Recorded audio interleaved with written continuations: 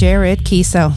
Damn, son. 81 episodes, calling it done? Don't get me wrong, it's been a hell of a run, but to pack it all up and start walking?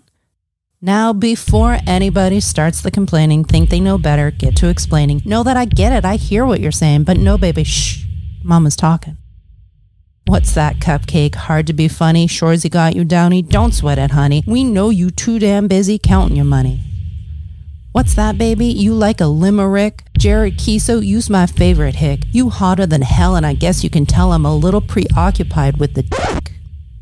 But of course the D gives me distraction. Got a Portuguese man giving me action. I am the DJ Queen, yo. Toronto to Reno, drinking my vino, Burgundy Pinot. You ain't never seen nobody like me, oh. Get a good look while you can.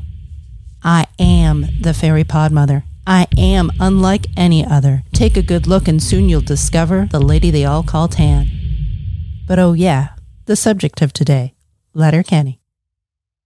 Now I must admit at first glance that it was a bit hard to get what the hell was this shit. Al said give it a bit, I said no thanks and split. But the man just won't quit.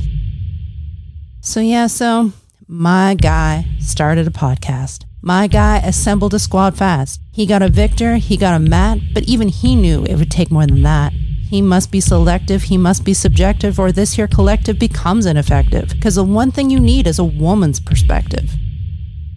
See, I'm a little bit naughty, a little bit nice, a little bit sugar, a little bit spice, a little bit fire, a little bit ice. But here you go, Matt, I'll blink twice.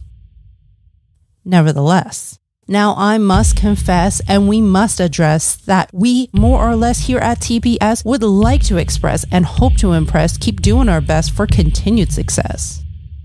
When it comes down to it, Jared, he knew it. He's leaving on top and that's how you do it. We're left with the memories, so let's not be saddened or feel bad that it's over, but glad that it happened.